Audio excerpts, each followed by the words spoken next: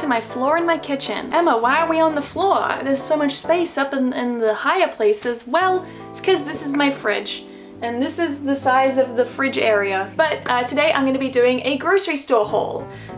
This is inspired by Charlotte. If you guys haven't seen hers, check hers out. Just a little bit about my dietary stuff. I am dairy free except for butter. It's like, it's like one of those diets where it's like, what's going on? Also, the supermarket run was a big treats haul. Last time I did a big treats run was about 2 weeks ago, so the treats that I got should last me about another 2 weeks. So usually what I'll do is I have, you know, my big amount of treats that will last me for ages, but then I will go and get like a few little bits, like I'll always refresh on the vegetables and meat, tofu, fish, all that kind of stuff. But yeah, I go to the supermarket Aeon, which is a huge chain. They also own a branch called My Basket, which is much smaller. Because I'm not in the center of Tokyo, the shops tend to be quite a bit bigger, so I do have access to like a really huge supermarket with lots of different options, which is really cool and I'm very lucky. But yeah, I thought that the supermarket haul would be good for everybody to see what kind of things are available in Japan, what kind of things you get from the grocery store, and also have some options if you are vegan or dairy free to see what kind of things are available to you as well.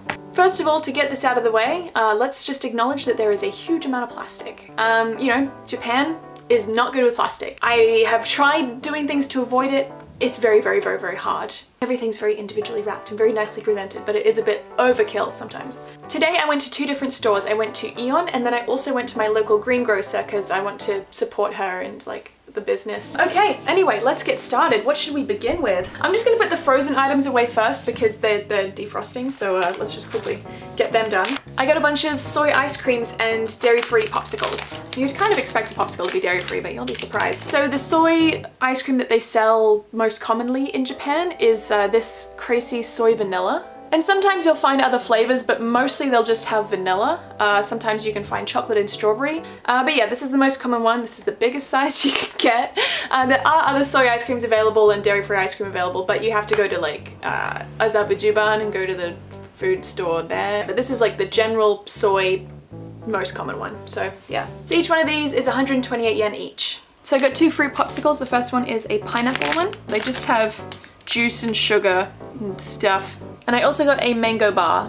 So the mango bar was 78 yen and the pineapple was 98 yen. And the last frozen item are these green peas. I don't know, I find green peas just so easy to use and add to like stir fries. If I'm bored and eating noodles, I'll add some green peas. You know, they're just very easy to work with. Hi, sorry, just cutting in here. I totally forgot to mention about the dry ice machine. So if you ask for dry ice, they give you a little token and then they'll give you a bag. You put the bag over the top and put the token in and close the door and press the button and it just shoots out dry ice like crazy into the bag. And I don't know, it's just such a fun experience. I really love it. Okay, so now that that's the frozen stuff out of the way, now we can just take our time with the rest. So in the Aeon supermarket that I go to, there is a huge international foods section, which is just such a blessing. There's huge Italian sections, Mexican food, Korean food, Chinese food, sauces, desserts, chocolates, candy, like drinks. There's heaps of drinks from other countries. There's just so many things to choose from now. But the only thing is that it gets quite expensive. The only thing I got from there is falafel mix. I understand that falafel is apparently quite easy to make by itself, but I'm lazy, so I just use this. So this was quite expensive. This was 429 yen. Next thing I'll look at is like some spices and stuff. So I got a green curry paste.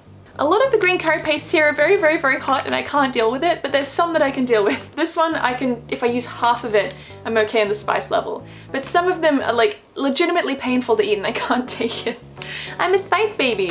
But this one I found to be pretty good. And then I also got some more coconut milk. The green curry was 250 yen and the coconut milk was 238 yen. So I found a soup that I wanted to try.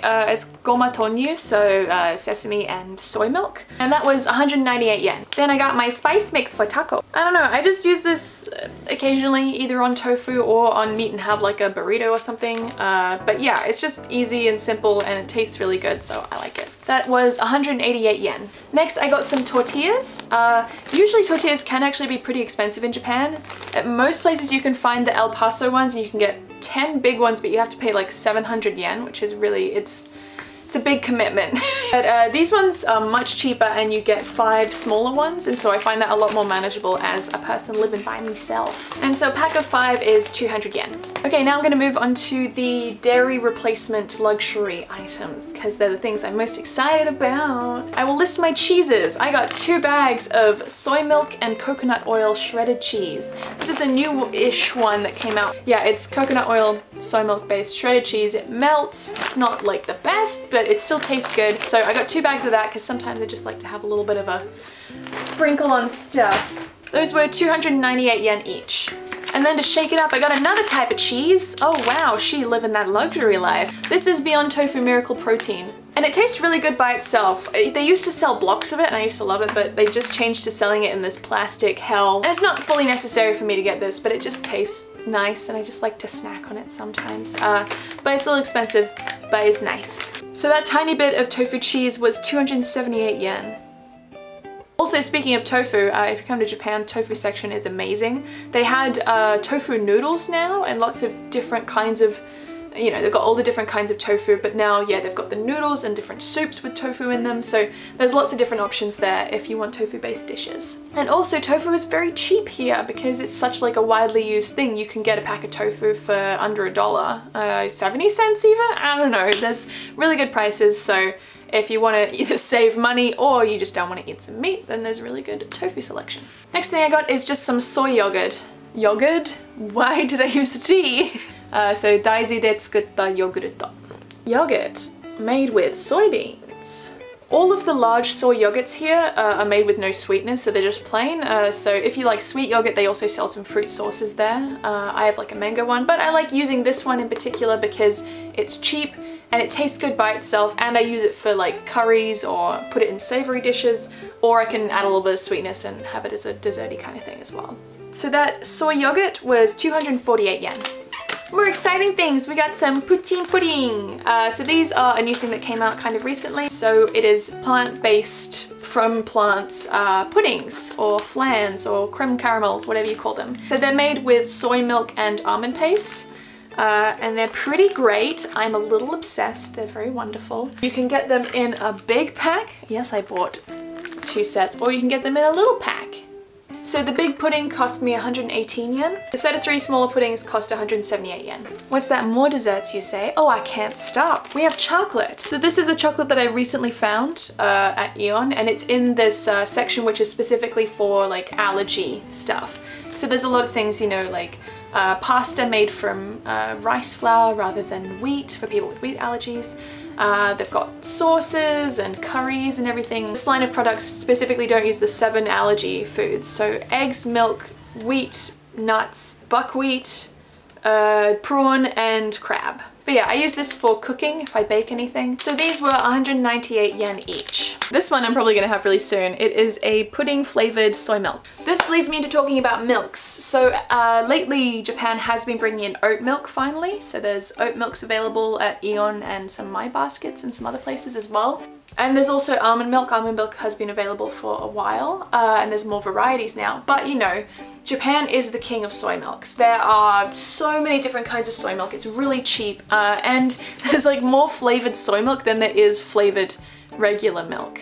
But yeah, pudding's my favorite flavor at the moment. The soy milk was 75 yen. Okay, next thing I got for the dairy-free treats is soy whip. I don't actually know what I'm going to use this for yet, but I just like having it around because sometimes I'm like, ah, man, I wish I had a little bit of whipped cream to like zhuzh this or make a thing. So the cream was 198 yen. Then we have a special little dessert. A cake? What? Yes, Aeon now has little cakes. You can get a strawberry shortcake or you can get this new one, which is a matcha Mont Blanc, which is a chestnut cream on a little cake. But yeah, these are the same as the allergy things. So no milk, eggs, wheat, prawn, crab, buckwheat or nuts. So this tiny cake was 238 yen, which is why I don't get them very often, but they are kind of good. So the next thing I'm going to talk about is meat and fish. So the first thing I got was some salmon. I got 2 slices of salmon. Yeah, 2 slices of salmon. It's 360 yen. And I'll usually just fry it in some olive oil and have it with potatoes and greens or something. So Japanese meat, the most expensive one is definitely beef. And now they do imports, so they have imports from USA, Tasmania, different areas of Australia. And those ones, the imported beef is cheaper, but the Japanese beef is just still very, very, very expensive. It's kind of like a special occasion thing unless you're like super wealthy. So looking today, I saw lamb. Lamb is pretty rare to find, but they had some today. So, but again, very, very expensive. And then the cheaper ones are always pork and chicken. Actually, I got some pork today. So I got a rosu. That is pretty expensive, 483 yen. That's not the best price, but I'm like, it's a little roast for you, girl, Emma. It'll be fun. Okay, now I'm gonna move on to the stuff that I got from my local greengrocer. Another beautiful treat. Look at these straws. They're so beautiful. Smell amazing. These were 399 yen, which is pretty expensive, but cheaper than the supermarket. So a lot of the stuff that I get from my greengrocer is a lot cheaper than you would find it in the supermarket. Also, cutest thing, and one of the best things about going to a greengrocer is it's more of like a human interaction if you go to like a local small business rather than going to like a big chain or a big supermarket. And I'm friends with my vegetable lady, and she was like, Emma, you like kiwis, right? And I was like, yeah? And she was like, I brought you kiwis. She brought me 2 kiwis and she was like, don't worry, they're super delicious. And I was like, ah. So yeah, she gave me 2 free kiwis. My sweet lady. And one of the better things as well about going to the greengrocer is you can get some things without plastic. I know you can do it at the grocery store as well, but usually my place has more stuff out of plastic than most supermarkets. Unfortunately today, a lot of stuff was in plastic, but I got 2 things. Wow, I got 2 things out of plastic. So I got a paprika, or a capsicum, or a pepper, and then I also got a broccoli. Broccoli was a little bit small, but it's fine. Then I got a pumpkin, or a kabocha. I was thinking of doing like roast vegetables, which would be nice.